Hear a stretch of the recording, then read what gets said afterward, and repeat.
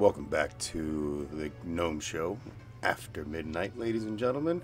I am your humble host, Josh, and because I can't get enough of aliens, we are back. Yes, we are back with the, with the UAP Universe Season 2 by Black Bronco Productions. So, if you haven't already, please go on over to their channel, show them some love, and if you haven't gotten your drink, your smoke, your snack, go ahead and do so now, and when you come back, we'll jump right into Season 2. I'm excited. I told you about my encounter, at least what I feel is my one true encounter with like aliens in the last season, last video I did on the first season of UAP. If you would like to know more, go check it out. Not gonna rehash it here, but yeah. Yeah, if you're ready to go, let's resume the roll. I don't know, it's late.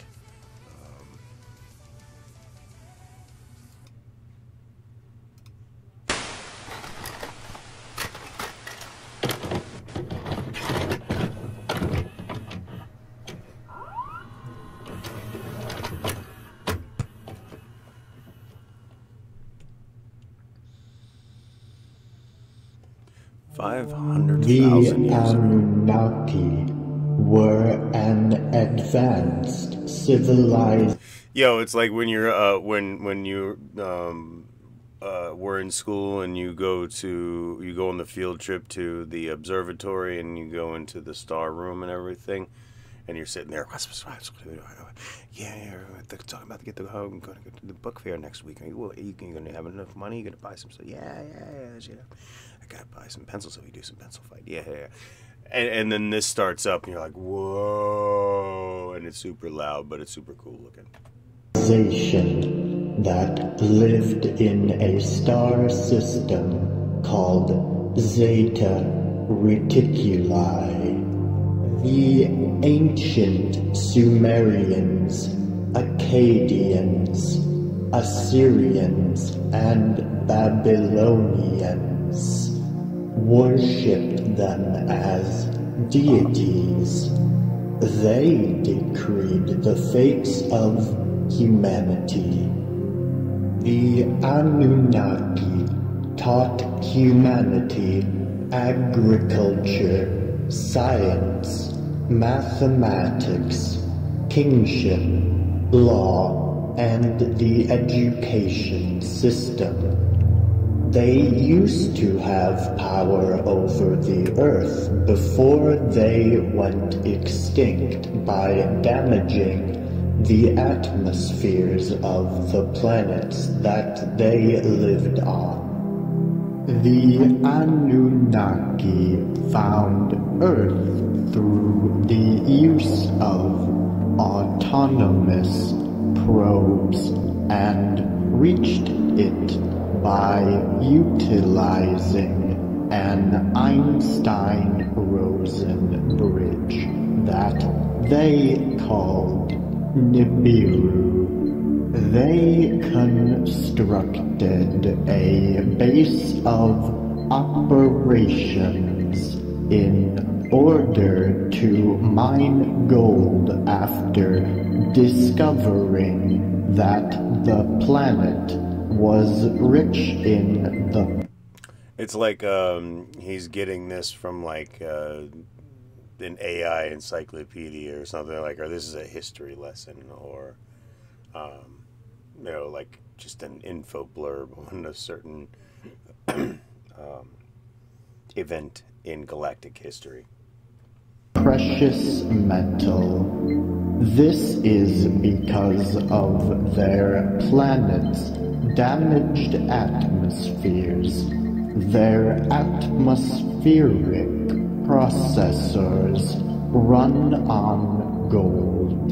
The Anunnaki hybridized their species and Homo erectus via in vitro fertilization in order to create humans as a slave species of miners. The Anunnaki who came to Earth had two leaders. Enlil, who was the legitimate son of Anu, the king on their home planet, and his half-brother Enki, who was the firstborn. They were in charge of the Earth contingency plan. Procreation was out of control, angering Enlil. Then came the Great Flood. Wow, he talks slow.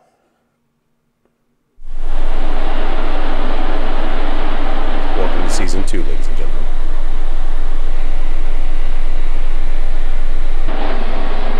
I have an unidentified object off my left wing. It's white, cylindrical, and it's matching the speed.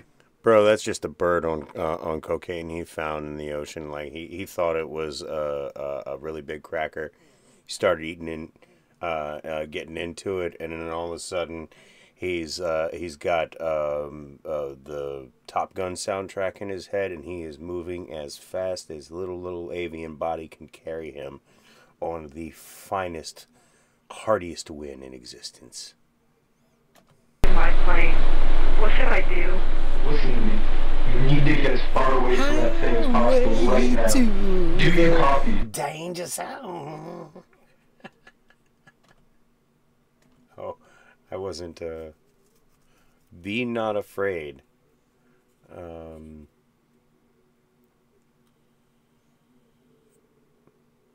No. I mean, that doesn't make me not afraid.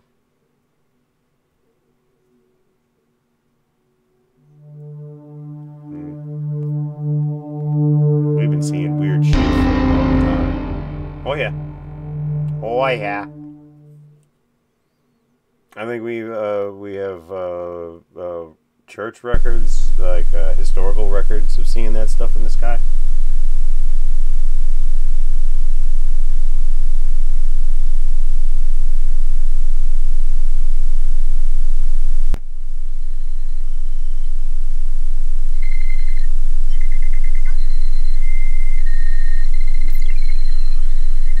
But then again, they could have just been meteors or whatever, comets, all kinds of stuff.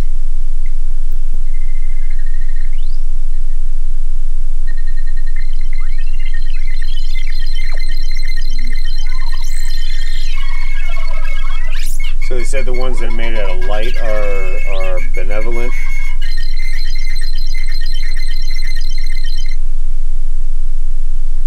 But the solid ones, like even with the blinking lights, are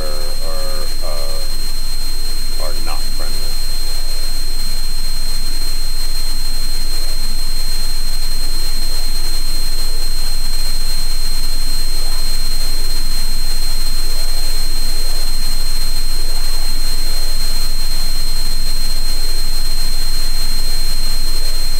The amount of radiation these things have to be giving off, or maybe not, I don't know.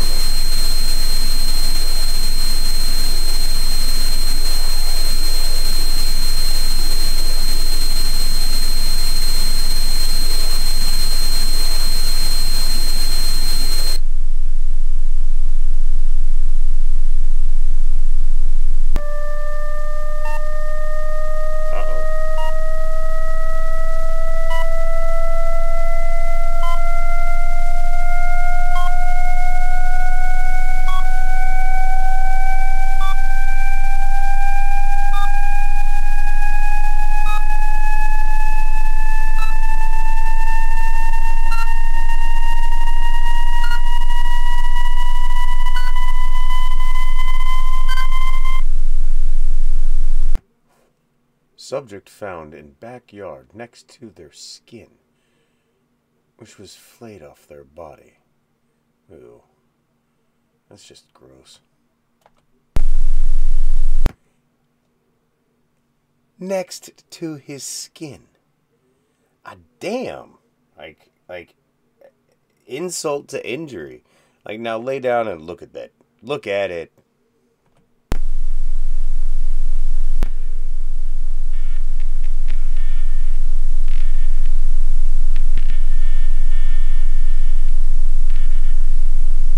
So again, that looks like a hostile.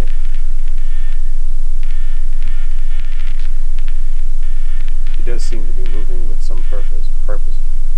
Subject alive, but endured irreparable psychological damage.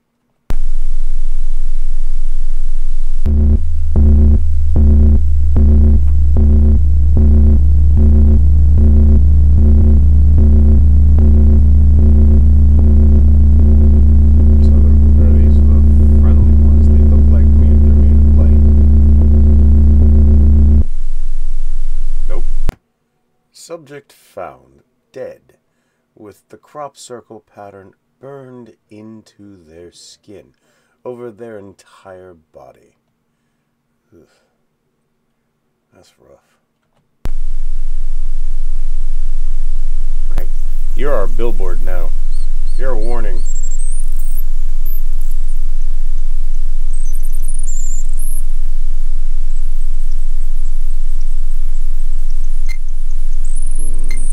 Probably not.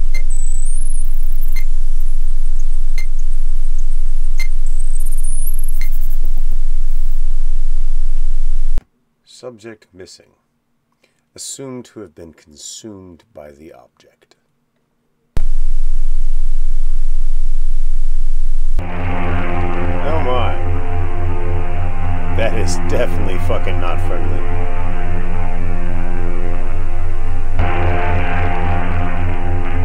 Like a Pokemon if it was real in Nightmare. Subject's body found burnt beyond recognition, later identified through forensic analysis.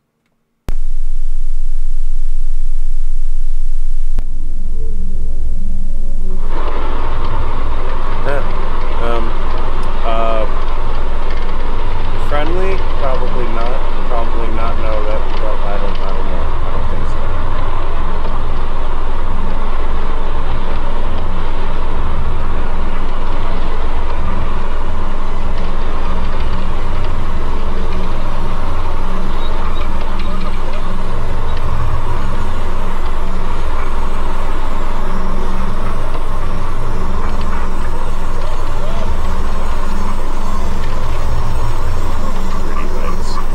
Probably gonna die.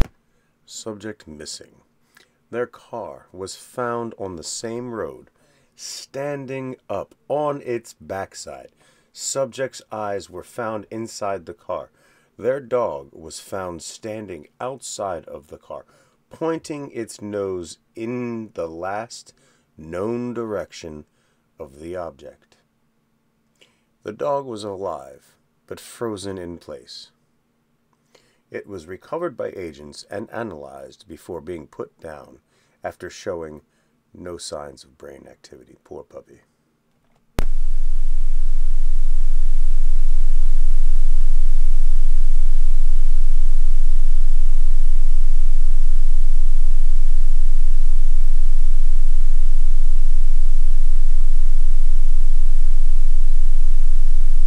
Conclusion of assessment.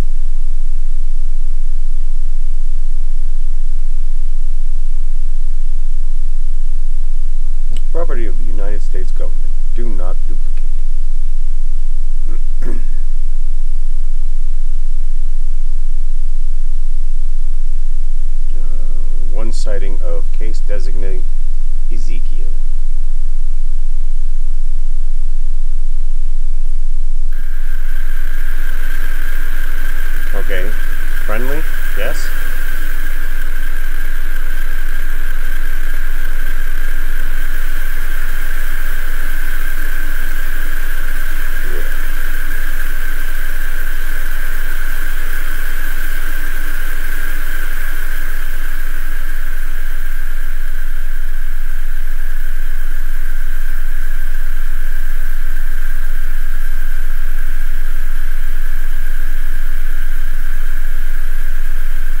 Yeah, trying to keep your camera steady and track something with that far away with any degree of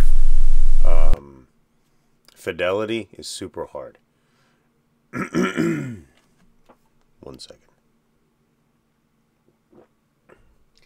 After viewing the tape, federal agents became interested and were able to find the filmmaker's contact information.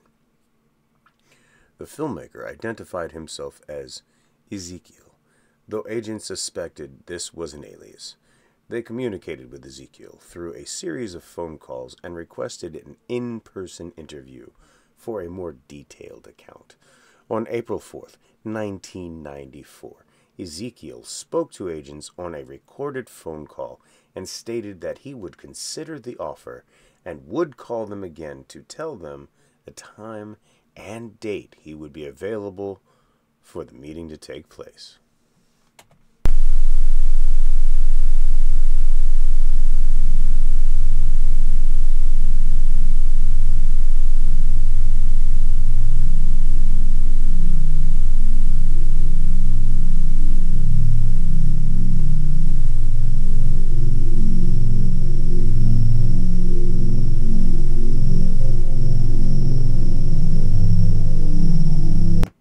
Two weeks following the initial phone call on the 4th, agents received no voice messages or calls from Ezekiel. They called the number he used several times, but it was found to be no longer in service. After a month, agents gave up their efforts to contact Ezekiel after failing to communicate with him.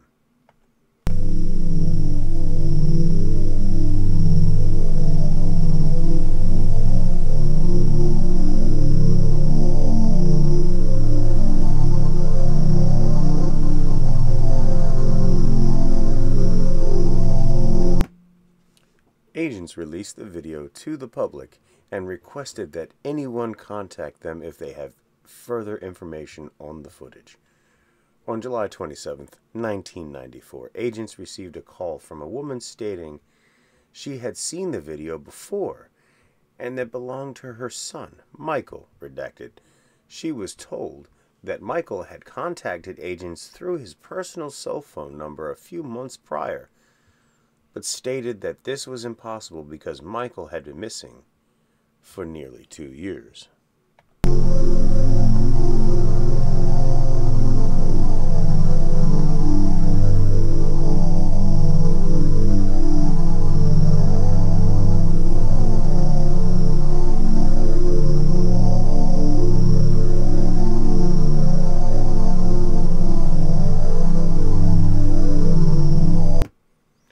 On August 13th, 1994, agents received the news that 23-year-old Michael, redacted's body had been discovered 22 miles from the location of the footage in a densely wooded area. His body was found in a serious state of decay, and coroners had estimated that he had died a year prior. There were also precise saw marks found throughout his spine and other bones that were unlikely to be the cause of scavenging animals. Ew, that's creepy.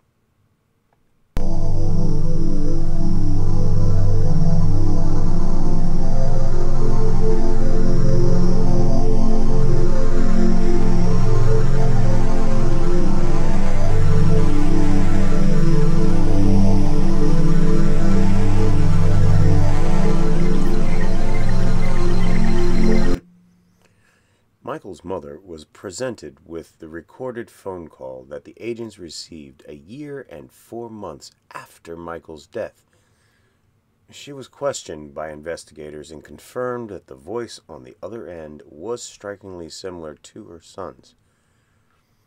Agents were never able to determine what was speaking to them in that phone call.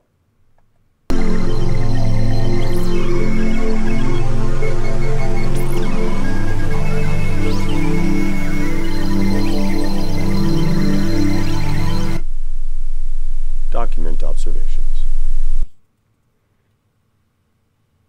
It was me. Okay.